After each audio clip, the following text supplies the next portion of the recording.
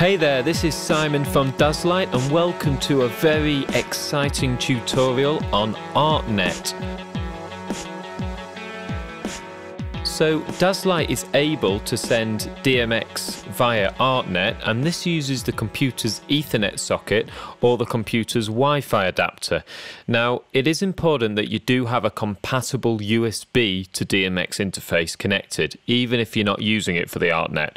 That's because Daslight only works with artnet with certain devices. So for example, with a DVC4GZM, you can use 3 universes of artnet from the Ethernet socket of the computer.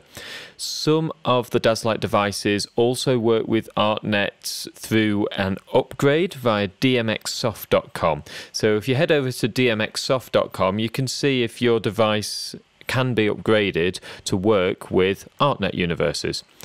So basically, to set this up, we go over to Daslight 4 and Preferences.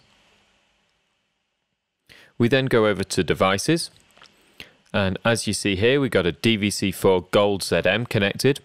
This interface supports up to 3 universes from the interface itself, and then up to 3 additional universes over artnet. Now there are 2 ways to connect to an artnet device. The first method is automatic detection. Now not all artnet nodes support automatic detection. If yours does, then you should see it here and you can select it and the corresponding information will appear on the right. If it doesn't, then you need to add it manually, and this can be done down here by clicking Add Virtual Device. So when you click this, you can give your device a name. I'm just going to call it artnet node. So every artnet node has an IP address, so you need to type the IP address of the artnet node in here and then the subnet mask. This normally needs to be on the same network as your computer. So if I go up here to my Wi-Fi,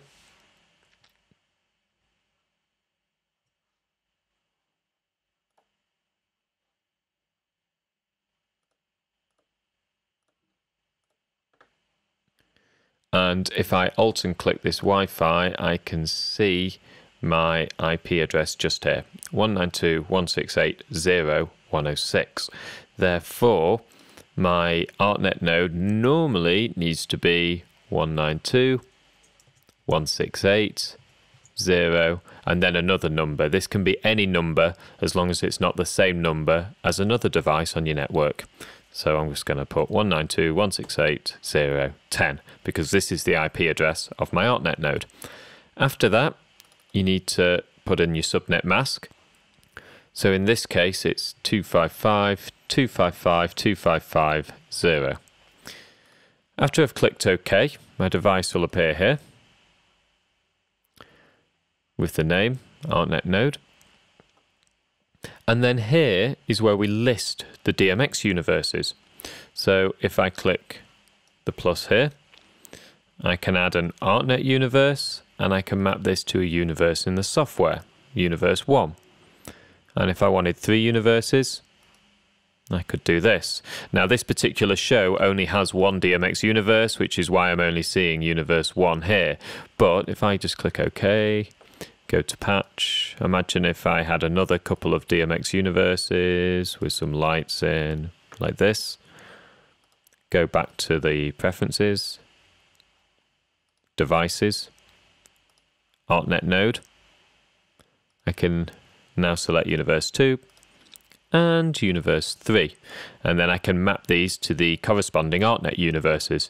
Something that's important to know is that artnet universes always start from 0, so a little bit confusing, but just bear that in mind when you're assigning your universes in Daslight to the universes on your artnet node. Now most artnet nodes allow you to select a universe, or the XLR sockets will automatically correspond to a range of universes, 0 to 7, for example, if there are 8 XLR sockets on the artnet node. So the information of the artnet node can be found at the bottom here. Note that the artnet data is transmitted on port 2430, so if you have a firewall on your router, you need to make sure that this port is enabled.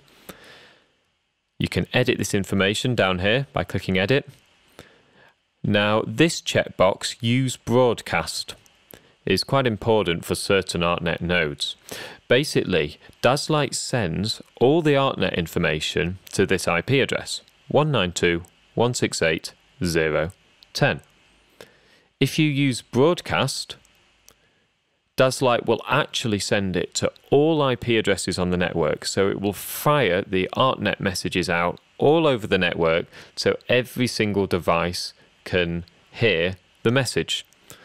So with some artnet devices, you have to have this enabled. If you're having a problem and the artnet device isn't receiving the DMX, it can often be good to enable this because it can help resolve IP address related issues. And that's basically it. You've now got the artnet set up. Just note that with some artnet nodes, you'll automatically see it detected here, and you can activate it, but it's not possible to automatically get the universe information. I think there's an artnet node by Elation which works this way. Therefore, you can automatically click it here, you can click active here, but then you need to set up the ports manually. You need to check this little checkbox down here and click these plus or minus buttons to manually enter the DMX universe and artnet universe information.